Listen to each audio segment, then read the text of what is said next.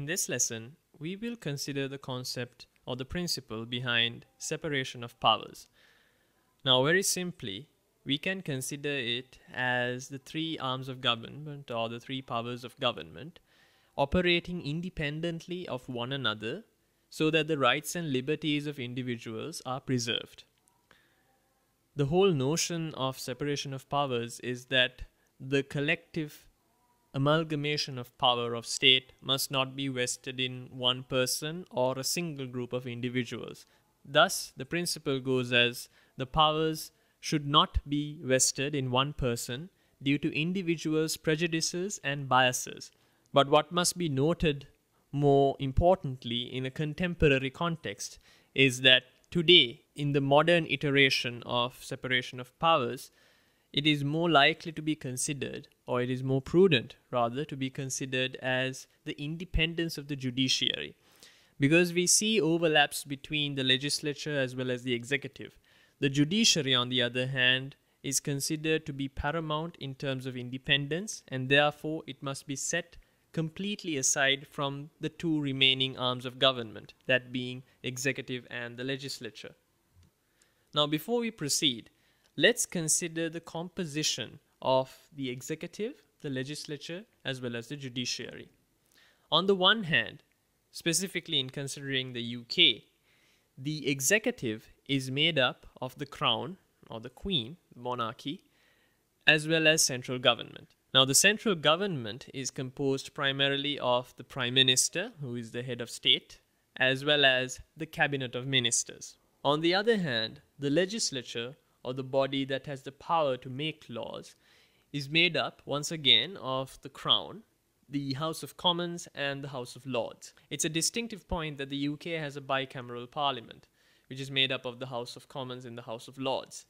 Now, it's interesting to note that the legislature is actually made up of these three parts based on three different notions or three different pillars of reasonings.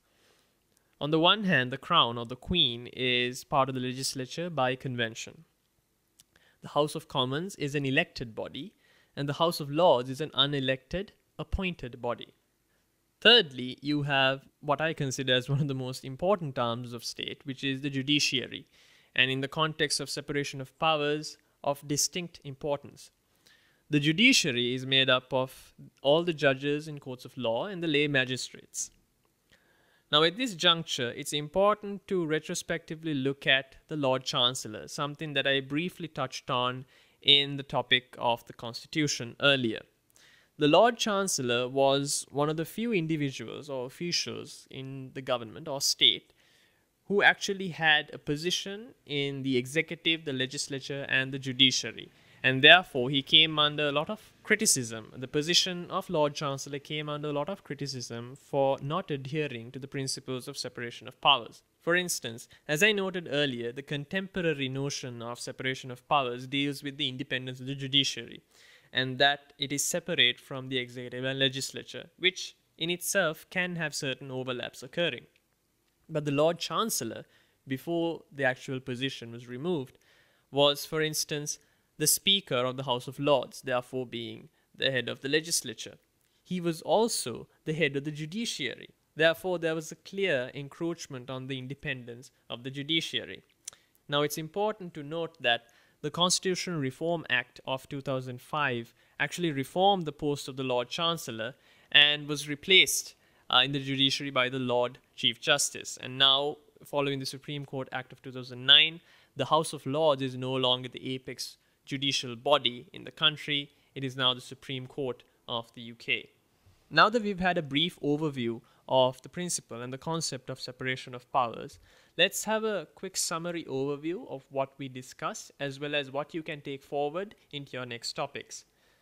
So as the main premise or the foundation of the topic, you have the three divisions of state, which is legislature, judiciary, and the executive. Now, there are various conventions which are in effect, much like those constitutional conventions that we discussed in the earlier topic. There are notable connections or notable relationships which are there between the legislature as well as the judiciary, as well as the executive and the legislature. For instance, between the legislature and the judiciary, there is a convention to note that there must be no criticism of the judiciary by Parliament. In terms of the executive and the legislature, there is ministerial responsibility, something we briefly touched on in the previous topic. According to Barnett, separation of powers is a relative and amendable concept. What this means is you can either have completely no separation of powers, which means it's a completely fused infrastructure. You can have full separation of powers where each body is completely independent of one another, which might not also be the best scenario. And you might have a weak separation of powers, something similar to the position of the Lord Chancellor at one point in the UK.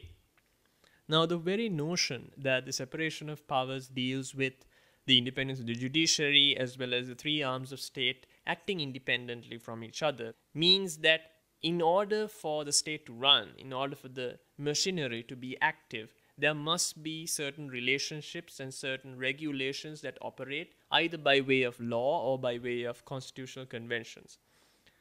So firstly, let's consider the relationships that are prevalent between the legislature and the judiciary. Vauxhall notes that the judiciary must give effect to the intent of Parliament. Having a look at Pickens and British Railway Board, we note that there can't be any questioning of a validity of an act of Parliament in terms of the judiciary. Have a look at Pickens in the case summaries for a more in-depth analysis of the case, as well as how you can actually implement it in your answers to problem questions or theory questions that come up during examination situations. On the other hand, we have the relationship between the executive and the judiciary. Firstly, there is judicial review of executive orders or executive decisions. And you have the distinct portion of constitutional law which relates to the royal prerogative, something we will look at in depth a bit later on in this course. But for the purposes of this lesson, I urge you to have a look at the infamous GCHQ case, again available in your case summaries. The enforcement of the relationship between the executive and the legislature, thirdly, is taken care of by question time and debates in Parliament. This is where the government and the government in waiting or the opposition hash it out in Parliament, and the relationship is sustained between the executive and the legislature.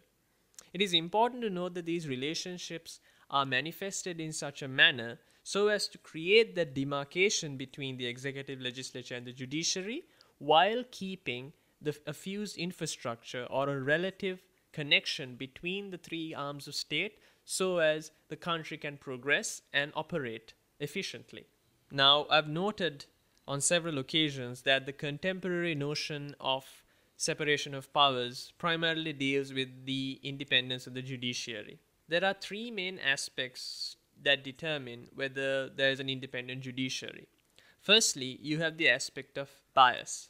Have a look at Dimes in your case summaries for an in-depth analysis on bias and how it affects the independence of the judiciary.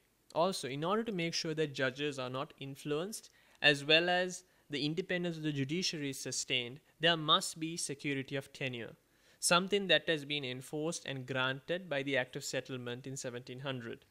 Also, finally, in order to create the notion as well as actual judicial independence, there must be immunity for judges from suit in either a court of law or in Parliament or any other executive order. Therefore, if you consider Syros, another case available in your case summaries, you'll be able to identify how judicial independence has been sustained. There have been much commentary on the concept or the principles of separation of powers. Lord Diplock has noted that separation of powers can be considered as Parliament making law and the judiciary interpreting it. That's one of the simplest ways of actually identifying the concept or the notion of separation of powers. On the other hand, Montesquieu has noted that there is a clear demarcation between the arms of state. The independence of the judiciary as a contemporary context also is aligned with this particular notion of Montesquieu's. That was a brief, summarized overview of separation of powers. This particular topic is important throughout your course of study of any LLB degree program in constitutional law or public law, as it keeps coming up in many other areas of the subject matter as well. Also, When you progress in your LLB program and take on subjects like jurisprudence or administrative law, this comes in quite handy as a foundation, being the entire subject of constitutional law as well as this specific topic of separation of powers. In the next lesson, we will consider a very pivotal and a specialized aspect of constitutional law unique to the United Kingdom, which is the royal prerogative.